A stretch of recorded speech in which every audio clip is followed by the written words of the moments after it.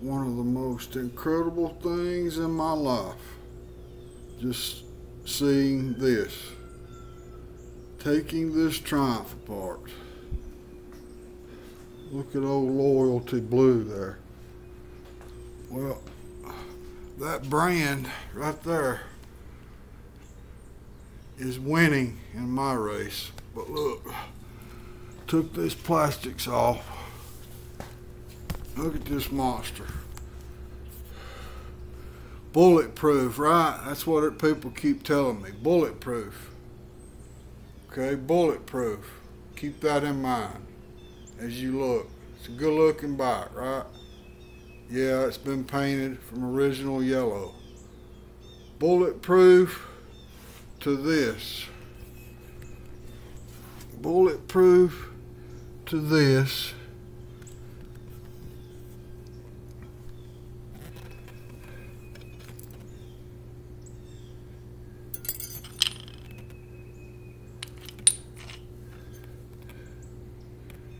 Bulletproof. Y'all recognize these? Okay. Water pump.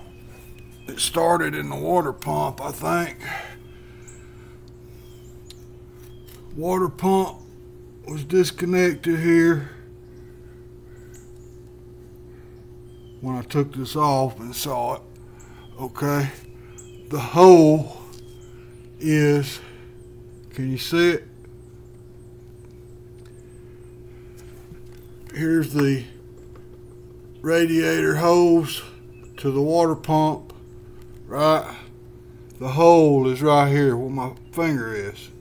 This bad camera on a cloudy day, you probably can't see it. Look at the size of the hole. See the size from where my finger is now to there is the size of the hole. I think that's the only hole I found. I mean, I had to film it as soon as I just been flabbergasted, for lack of a better word. You know, I love this fucking bike because the times it ran great was I put 400 miles on it. The times it ran great, I could tell you in my opinion how great it is. But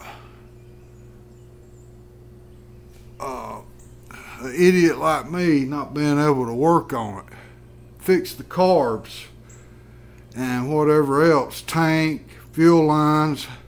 If I'd have done that, I wouldn't be right here at this point on February what, 10th, 11th, Sunday. So yeah, but if I end up keeping this or buying another one, which I would if I had the money, you can't find them. I'd leave it naked without the fairing.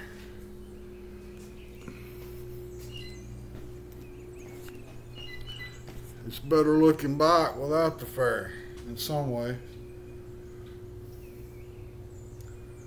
Alright, peace out, bike guys. Peace out.